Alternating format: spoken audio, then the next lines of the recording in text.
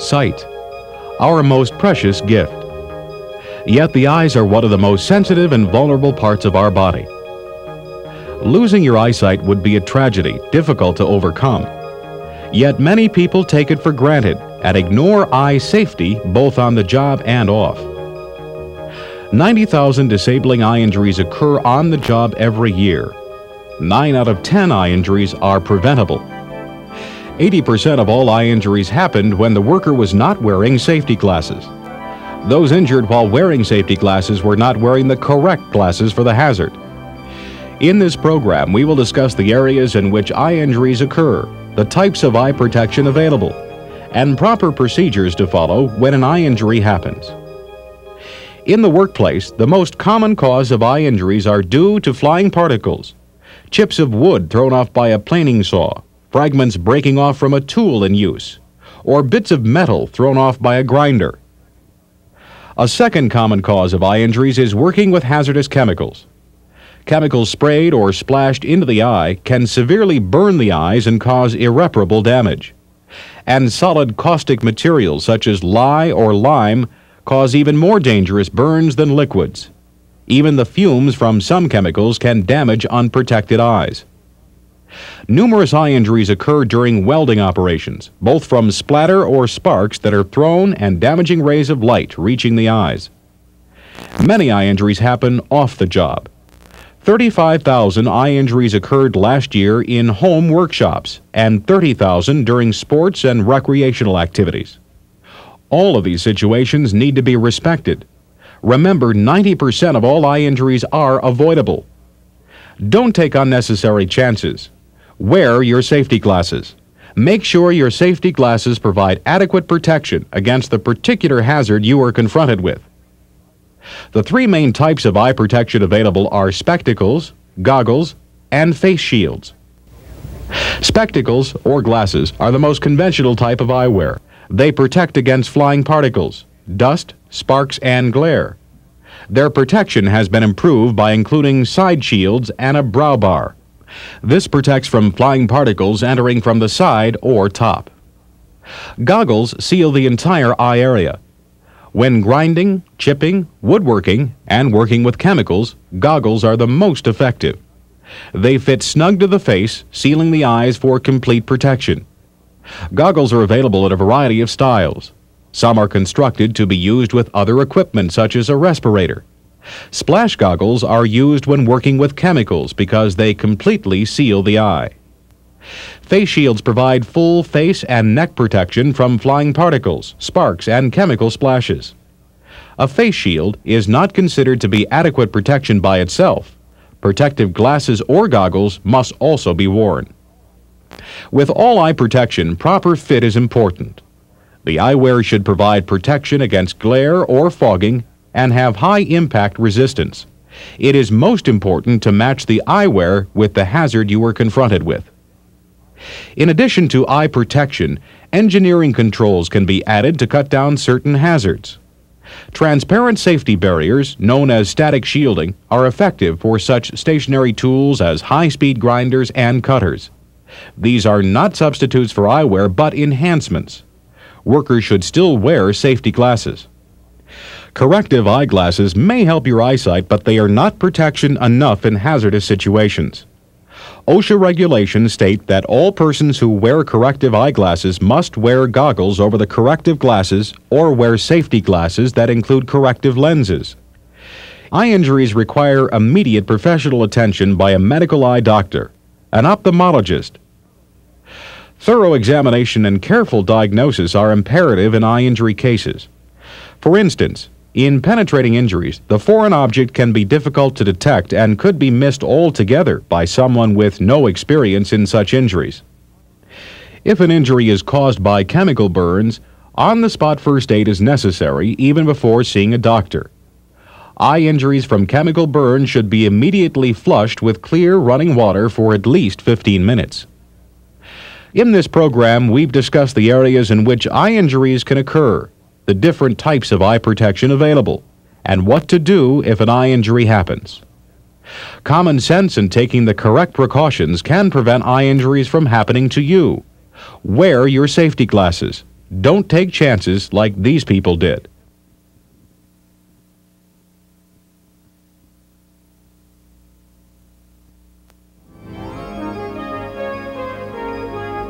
The gift of sight. It's worth keeping.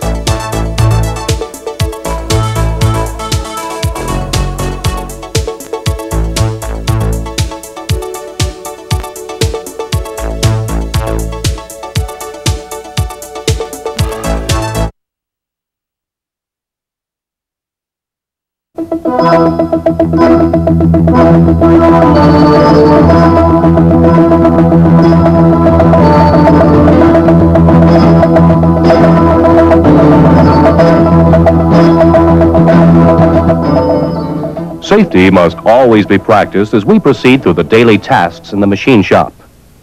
When we keep safety on our minds as we work on machines, we will not only protect ourselves and others around us, but also the machines we work on. Safety must always be a continuing concern in the machine shop. After viewing this videotape, you should be able to identify precautions that protect you from injury, identify precautions that protect your coworkers from injury, and identify precautions that ensure efficient operation of the machine shop and the equipment in it. A very important general rule is that regular cleaning of the shop will eliminate many safety hazards. Every shop should be cleaned at least daily or at the end of every shift. All operators must take responsibility for cleaning their own work areas rather than leaving the job for someone else. After sweeping, store brooms and dustpans in their designated area.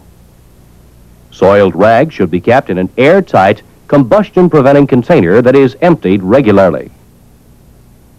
The machine shop should be checked for safety regularly. Storage areas should be clean and orderly with materials stored in their proper place.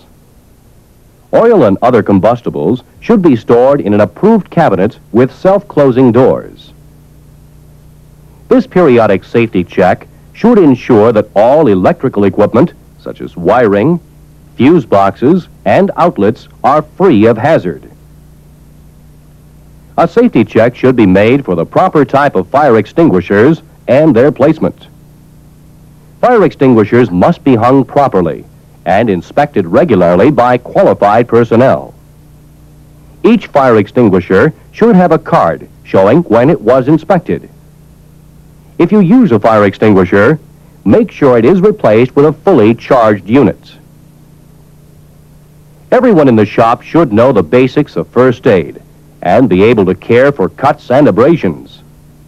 To treat a cut, apply a compress immediately and summon medical help. If injured persons appear to be in shock, lay them down and keep them warm. Every shop should have a fire blanket that can be used in this way, as well as for smothering fires.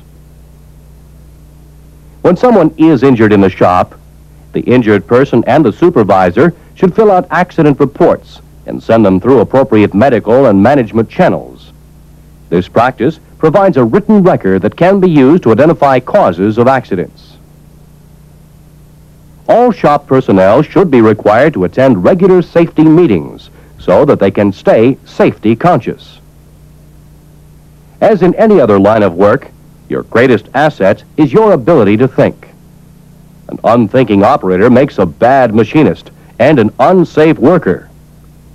It may sound obvious, but to work safely, you have to think about safety. Thinking safety means being properly equipped. Your shop should have signs to remind people of the importance of eye protection and wearing approved protective equipment. In the shop, you should always wear approved safety glasses. If you are working around flying particles, your glasses must have side shields. If you don't have side shields, wear a face shield. When safety glasses are not available, wear approved safety goggles. Some shops will have an eye wash fountain to wash out eyes if oil or caustics that are used on machines get into the eyes. You must also protect your eyes from welding flash. When welding is performed in the shop, shield the area to protect people's eyes in other parts of the shop. Thinking safety means wearing apparel suited to the job. Never wear rings, wristwatches, or other jewelry in the shop. Never wear loose clothing that can get caught in the machinery. If your hair is long, secure it so that it cannot fall into a machine. Roll your sleeves above the elbow to keep them out of the way of moving parts. It is advisable to wear safety shoes in the machine shop. Never wear soft shoes or open-toed sandals.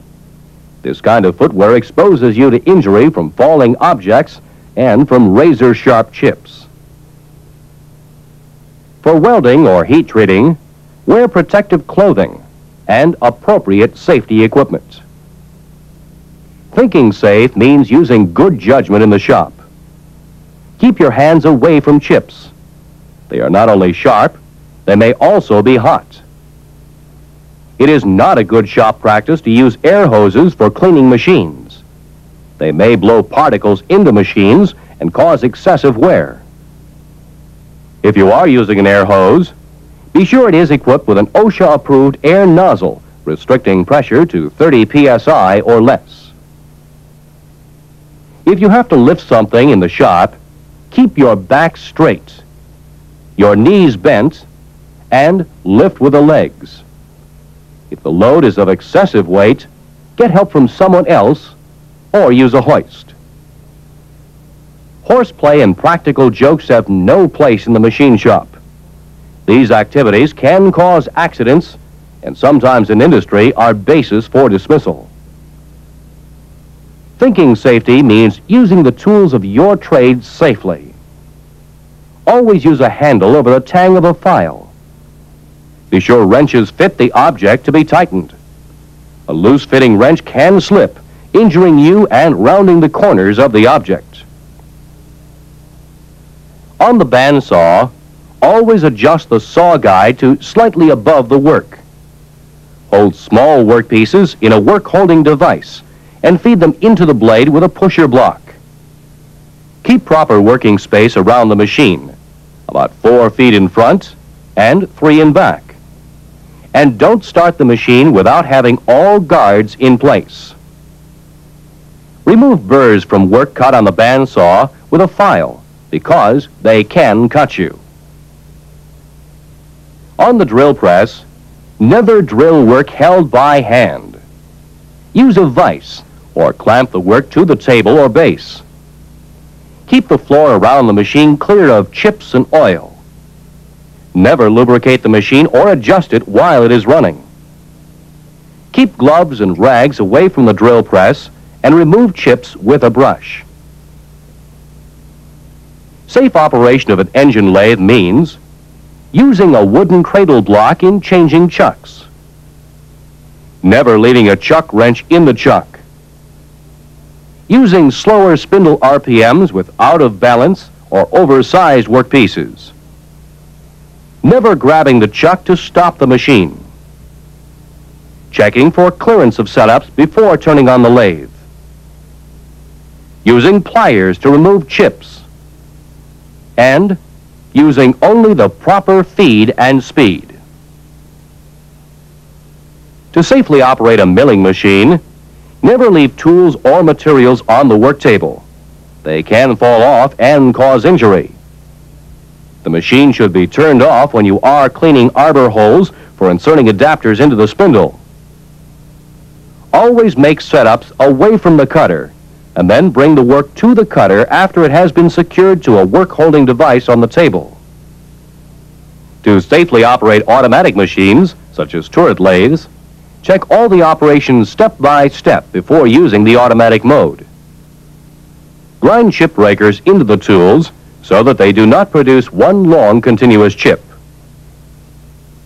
On grinding machines, safe operation requires testing the grinding wheels for cracks before you use them, keeping guards in place at all times, making sure workpieces are properly mounted before you start a cylindrical grinder, checking magnetic chucks to be sure the magnet is on and the workpiece is securely fastened to the table before starting a surface grinder, and being careful not to jam the work when picking up a cut, which could break the grinding wheel. When it is necessary to leave a grinding machine or any machine for a period of time, make sure the machine is turned off. To review, you should now be thinking machine shop safety to protect yourself, the people around you, and the equipment in the shop. Remember, safety must always be a continuing concern in the machine shop.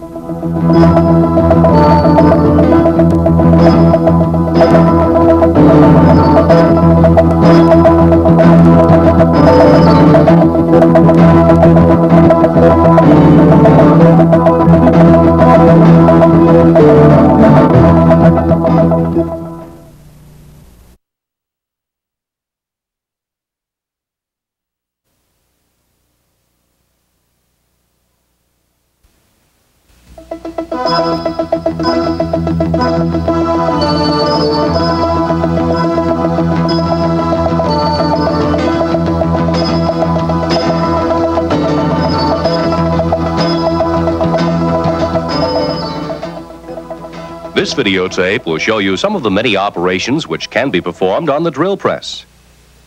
These operations are center drilling, straight drilling, counter boring, counter sinking, reaming, and tapping.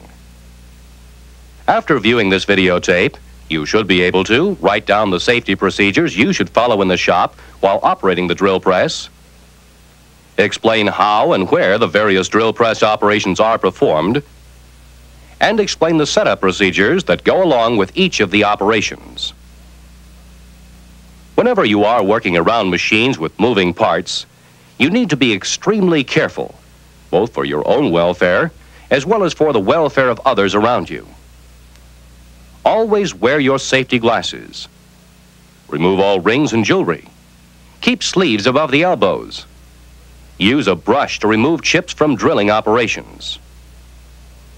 Since all operations performed on the drill press create a lot of twist or torque, it is important that the workpiece be clamped securely for both personal safety and precision. Some of the work-holding devices you may use on the drill press are the straight vise, the angle vise, or clamping work directly to the table of the drill press. You should never attempt to hold any workpiece by hand while performing any drilling operation on the drill press. In this demonstration, you are going to go through the procedure of drilling a 1/4 inch hole into a piece of plain carbon 1020 steel. For any drilling operation, the speed of rotation of the cutting tool and the rate that it is fed into the workpiece are the two most important considerations. You can find the correct drilling speed for any size drill and for any type of material by referring to the machinery's handbook. However, you may also arrive at a close enough approximation by using the simplified formula of RPM is equal to cutting foot speed times 4 divided by the diameter of the drill. Some inexperienced machinists have a tendency to use too low an RPM when using small drills. When you refer to the machinery's handbook, you will find the cutting foot speed for plain carbon 1020 steel using a high-speed drill is 100. Using the simplified formula, 100 times 4 divided by 250 thousandths equals 1600 RPMs. By going directly to a chart, you can see that for a cutting foot speed of 100 and a drill diameter of 1/4 inch, the RPMs on the drill should be 1,528. For RPMs of this value, a variation of plus or minus 100 RPMs is acceptable. To determine the feed rate, you can again refer to the machinery's handbook. The general rule for drills of 1/8 inch to 1/4 inch in diameter is 2 to 4 thousandths per revolution. For drills of 1/4 inch to 1/2 inch in diameter, the feed rate is 4 to 7 thousandths per revolution. So for this demonstration, you can use a feed rate of 4 thousandths of an inch per revolution for the 1/4 inch drill. The next important step is setting up the proper work-holding device to secure the workpiece for drilling. You will use a straight or standard machinist vise to hold the work and clamp the vise to the table with T-slot bolts. You can use the center drill directly to locate the center of the hole to be drilled. But if you want more accuracy, you should use a wiggler set to locate the hole center. Place the wiggler in the drill chuck and make it run true. Position it over the center of the hole and line it up with a prick punch mark on the workpiece by moving the table and the vise. Lock the table in position and check the bolts holding the vise for tightness. The spindle should be extended far enough towards the work so that it can be pulled up to replace the wiggler with a center drill in the drill chuck. Turn on the machine and center drill the hole. When you center drill with a combination countersink and center drill before drilling the hole, this prevents the drill from traveling and missing the true center of the hole. When you have completed the center drilling, shut off the machine. Remove the center drill and replace it with a 1/4 inch diameter drill. In this operation, since the size of the center drill is close enough to the diameter of the 1/4 inch drill, you will not have to change the RPM setting on the machine. When you are drilling large diameter holes, you will have to make RPM calculations for the center drill and then decrease the RPM for the drilling operation. With the 1/4 inch drill securely tightened in the drill chuck, be sure to remove the chuck key and then turn on the machine. You can bring the drill down by hand to the workpiece to drill the hole, or you may use the power feed at a setting of 4 thousandths of an inch per revolution, as determined in the machinery's handbook. Power drilling will sometimes give a smoother finish to the inner surface of a hole than you could obtain by hand drilling. During the drilling operation, you should add a few drops of cutting oil or lubricant on the drill. This gives a better finish on the inner surface of the drilled hole. Having completed the drilling operation, you can now perform another drilling operation, namely counterboring, without changing the setup.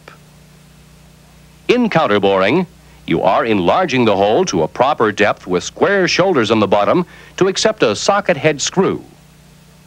Counterbores are equipped with guides or pilots to keep the counterbore centered in the hole. You should always add a drop of oil on the pilot to prevent it from binding in the hole. You will have to decrease the spindle speed for counterboring. Again, you can find the speed in the machinery's handbook or calculate it using the diameter of the counterbore. Another operation you can perform on the drill press after you have drilled a hole is countersinking. This operation cuts a chamfer in the hole to allow the head of a flathead machine screw to be flush with the surface. Countersinks are available with different chamfer angles, ranging from 60 degrees to 120 degrees. Reset the spindle speed of the drill press for the countersinking operation to the setting shown in the machinery's handbook, or use the rule of thumb, which is 1/2 the drilling speed. Reaming is another operation that you could perform in a drilled hole using the drill press. Reaming produces holes that are very accurate and have smooth finishes. To produce a well-reamed hole, you need to allow enough material to be removed so that the reamer cuts rather than polishes the hole. Properly secure a machine reamer in the drill chuck and adjust the spindle speed to about 2/3 of the drilling speed for that size hole. You should use a power feed whenever available, or as fast a feed as possible, which will give a smooth finish and accurate hole size. Keep the hole well lubricated with cutting oil, and always remove the reamer from the hole before stopping the machine. You can perform tapping operations by hand on the drill press after you have drilled a hole to the proper tap size. Tap drill sizes can be found in the machinery's handbook. Secure a center in the drill chuck and use it to hold the tap in a vertical position. As you apply a slight pressure on the feed handle of the drill press to hold the tap vertical, feed the tap into the hole by turning the tap wrench with the other hand. To start the tapping of holes that go through the workpiece, you should use a taper tap. If you are tapping a hole that does not go all the way through the work, then begin with a taper tap and finish up with a plug tap and bottoming tap. Keep the tap well lubricated during the tapping operation, and keep reversing the tap to break the chips in the hole. So far, all the operations you have seen have been performed on relatively small diameters. Let's look at a drilling operation of a large diameter hole. To drill large holes of 1/2 inch in diameter or greater, you would use a radial arm drill. Holes of this diameter are frequently drilled in large castings. When drilling large holes in a casting, it is not necessary to go through the center drilling procedure, as pilot holes are usually provided. You can clamp the workpiece directly onto the drill table and align the drill on the part to be drilled. You will still have to determine the correct RPM and feed rate for the size hole and material you are drilling. If there is no pilot hole in the workpiece, then you will have to center drill and proceed with step drilling until you have reached the desired diameter hole. Let's review what you've seen on this videotape. You saw the safety procedures you should follow in the machine shop while performing certain operations on the drill press. And you were shown the procedures to follow in performing center drilling, straight drilling, counter boring, counter sinking, reaming, and tapping on the drill press. Drilling and other operations performed on the drill press are basic to the machine industry. Knowledge and skill in the use of the drill press are important to all machinists.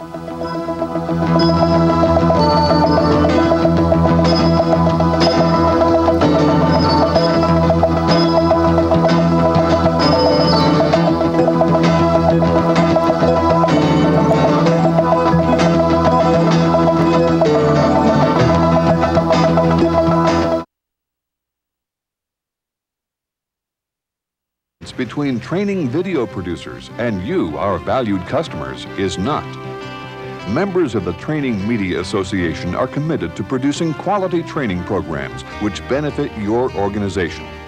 To continue meeting this commitment, we need your cooperation in respecting and protecting the copyright laws pertaining to this program. This means you cannot copy this tape. Not an extra copy to keep on hand. Not a copy for the boss to take home. Not a copy for the branch office, not a copy for the company archives. You cannot transmit this program over open or closed circuit television or satellite systems without permission of the producer. You cannot charge an admission fee or use this tape in an advertised seminar without permission of the producer. You cannot loan or rent it to anyone outside your organization without permission of the producer. You can contact the producer or distributor for special uses of this video.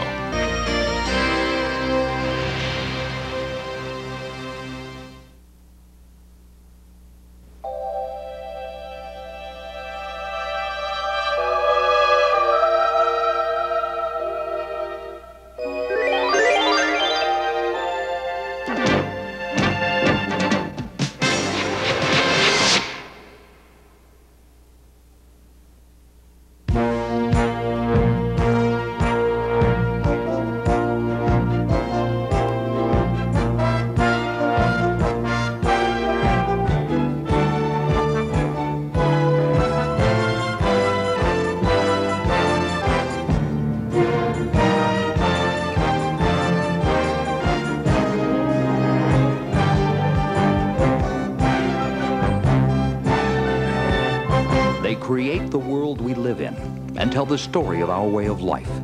They have the power to move mountains, build roads and bridges, erect and destroy skyscrapers. They feed us, care for us, make our lives more enjoyable, and communicate our thoughts to our loved ones. Our hands are the tools that reach out and connect us with the rest of the world.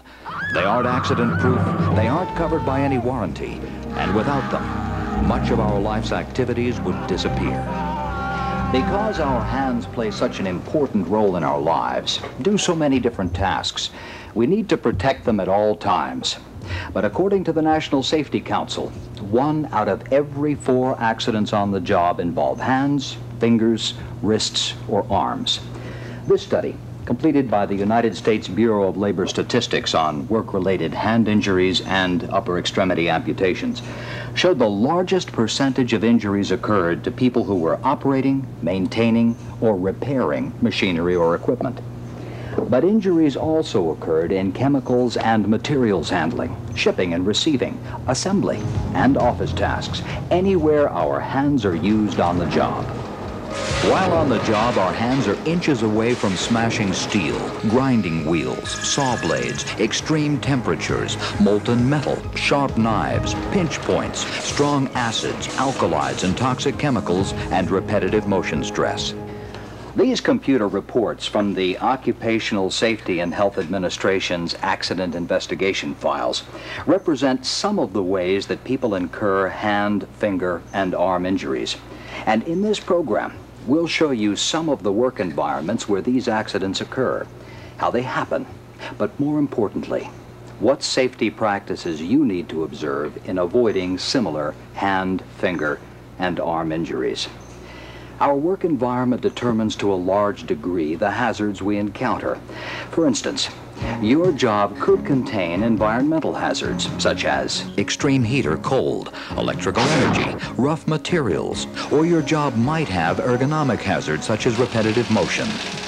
Many jobs deal with chemicals and irritating substances or biological agents. Other jobs contain mechanical hazards, such as sharp edges, points, crushing actions, rotating shafts, in-running nips, and pinch points. We can protect ourselves from all these hazards by following the company's safe work procedures, understanding when hand protection is required, and choosing and wearing the correct personal protective equipment.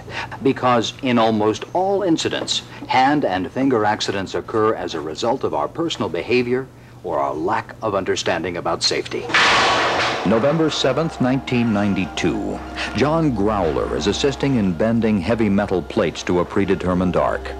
Although instructed to keep the floor clear of obstacles around the machine, he waited until it was in operation before doing so.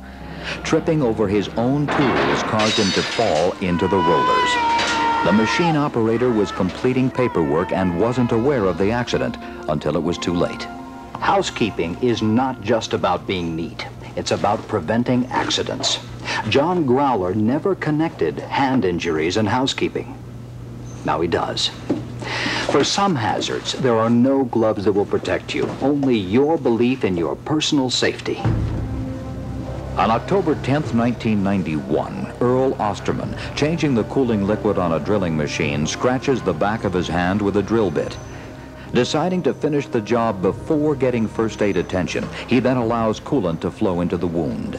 The coolant had been contaminated with bacteria, and by delaying going to the first aid station, he allowed his hand to become infected. When deciding which glove to use, the most important consideration is the work being done and what hazards are present. Earl Osterman didn't wear gloves or understand that the use of coolant was hazardous. You must understand the hazards you're faced with and choose hand protection accordingly. And if you're not sure, check the MSDS or ask your supervisor. Because when working with chemicals, you should be aware of their ability to deteriorate the glove material, flow through a seam or pinhole, or the chemical diffuses through the glove and can't be seen with the naked eye. Over time, this can cause serious toxic effects to skin, respiratory, or the central nervous system. Therefore, inspect your gloves for these conditions before using them each time. Other safety precautions to observe are: avoid contaminating the inside of the glove with dirty hands and keep the outside as clean as possible. Only use them for the job they were designed for. Don't reuse disposable gloves, and replace any gloves that are dried, cracked, or misshapen. Store reusable gloves in a clean, dry area. Extreme temperatures also present hazards to our hands. Monique Salvar, in June of 1992, failed to wear enough insulation under her protective glove. After several hours on the line, she lost control of her hand muscles and suffered a serious cut. Working several hours at a stretch may require you to layer the protection by using adequate insulation inside gloves and a chemical or oil-resistant outer glove. Some people require more protection than others. Under these conditions, be sure the outer glove is large enough to accommodate the insulating liner.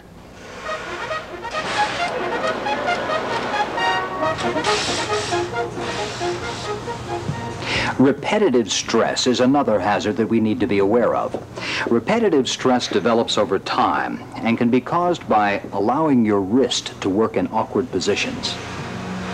Keeping your wrist in line with your arm and changing your hand motion may relieve much of the discomfort.